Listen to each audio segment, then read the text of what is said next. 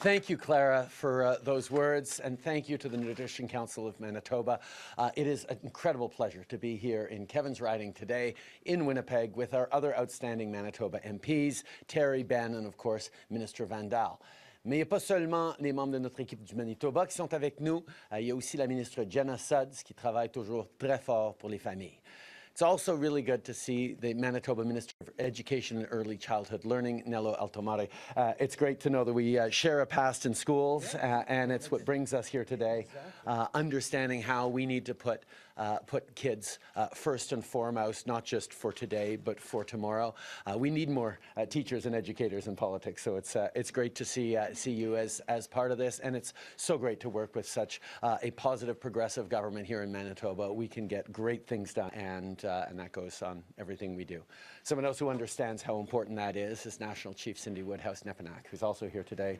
Cindy, it's always so great to be able to make announcements with you and work with you on making sure that everyone in this country has a real and fair chance to succeed, particularly Indigenous peoples who've been put aside and marginalized and not included in Canada's success for far too many centuries.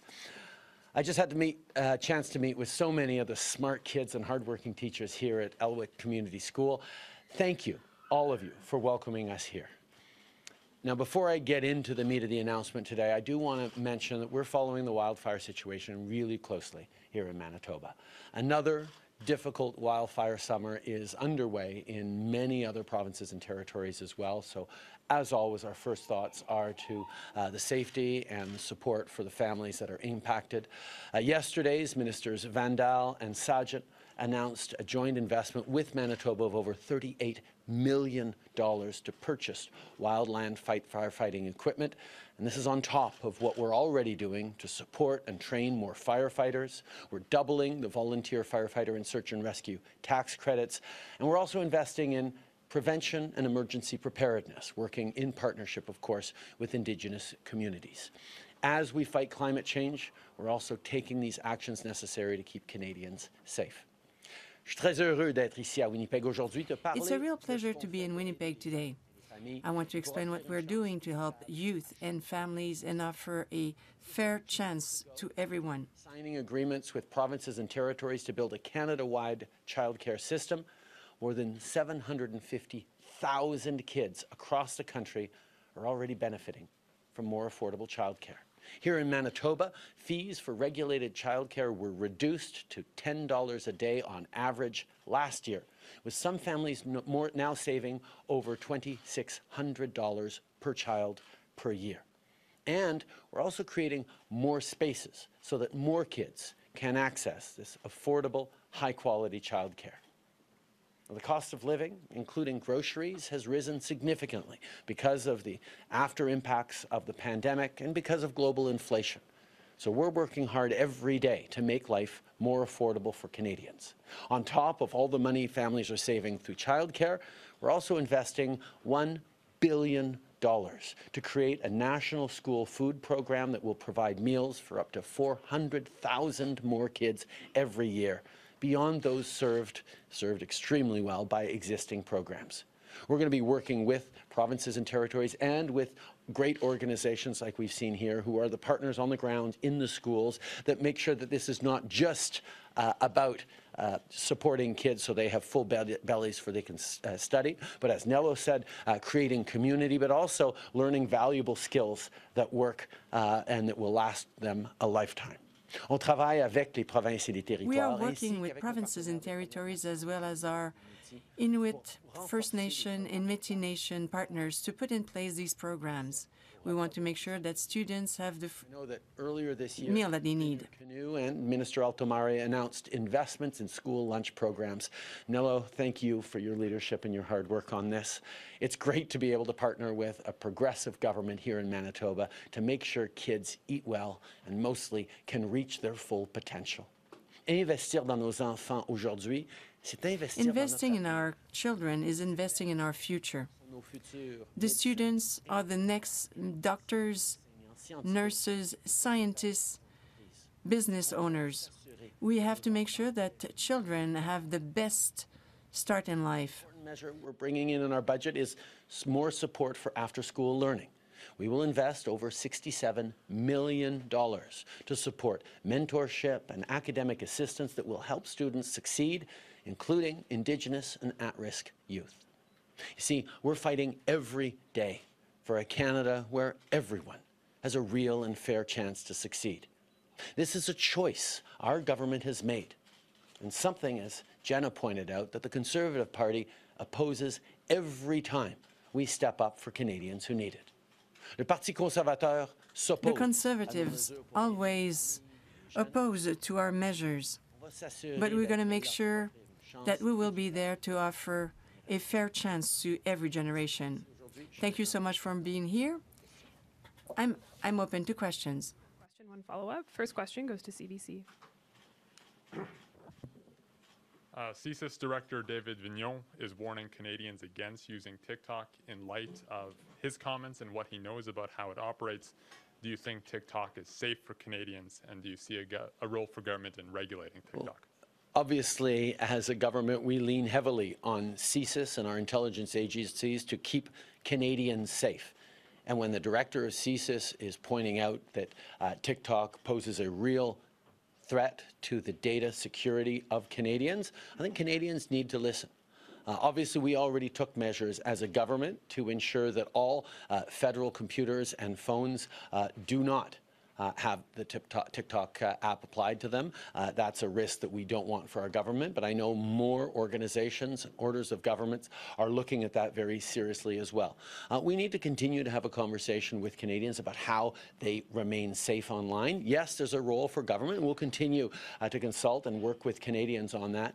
It's important that we empower Canadians to make smarter choices about keeping themselves and their families safe online. That's one of the reasons why we're moving forward with an Online Harms Act focused on keeping kids safe and making sure that our online world is as safe or even safer than our in real life world. Right now, with the move the Americans made, we're going to see how TikTok responds. The concerns are that the data that TikTok collects on all of its users gets simply funneled to the government of China and is used to, potentially for nefarious purposes. These are things that we are very aware of, and we're encouraging Canadians to be very, very careful about their online usage.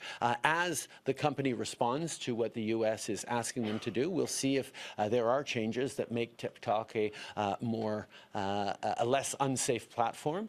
We know that a lot of people, particularly young people, enjoy using TikTok, and we need to make sure that that usage is safe. So we're going to follow carefully, but before taking any drastic actions, let's see how the company responds.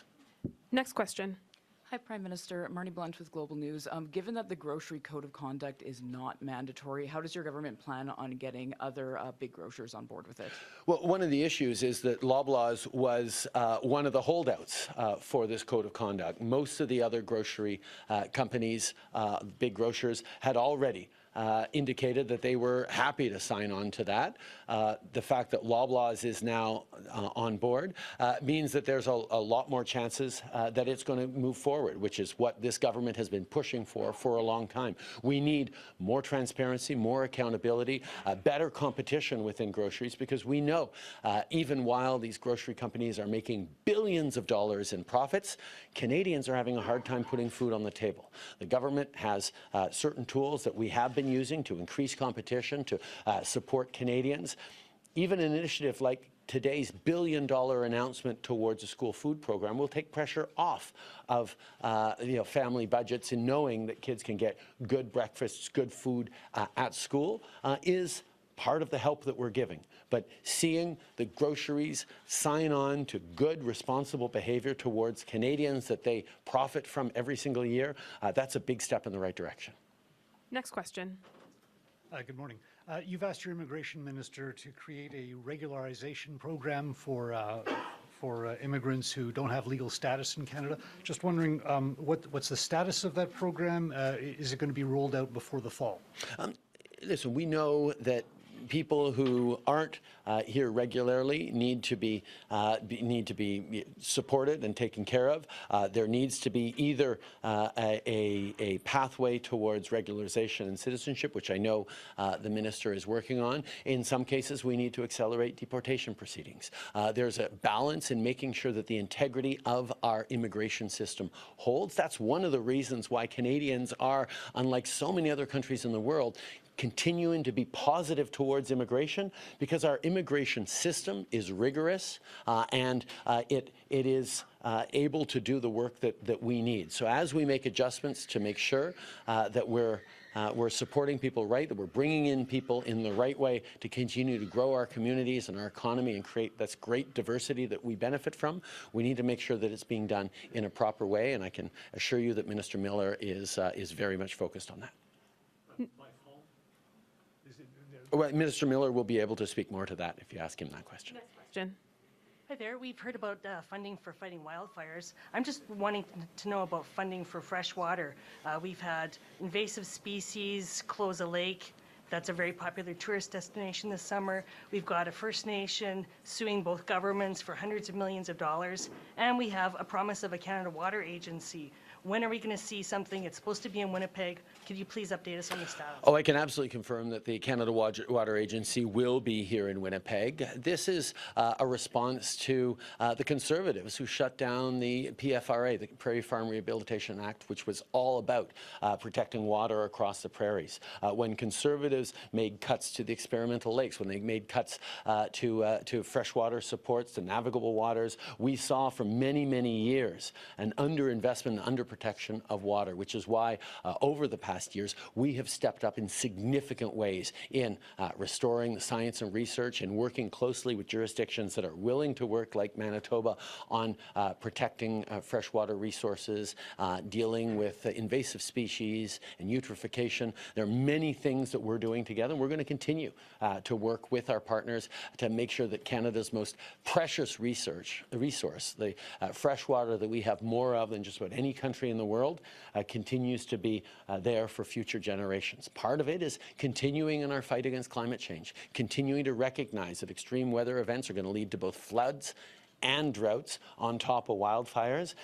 Staying strong in our actions against climate change is part of how we continue to make sure that this part of the world is sustainable for generations to come. So when might we see the Canada Water Agency up and running? We're continuing to work on it. We're hopeful that we'll have more news on that soon. Next question. Mr. Prime Minister, can the City of Winnipeg expect some sort of funding, more funding from the federal government for cost overruns, the latest cost overruns with the $2 billion North sewage treatment plant? For many, many years, the conversations with the province over this North Winnipeg sewage treatment plant were extremely challenging.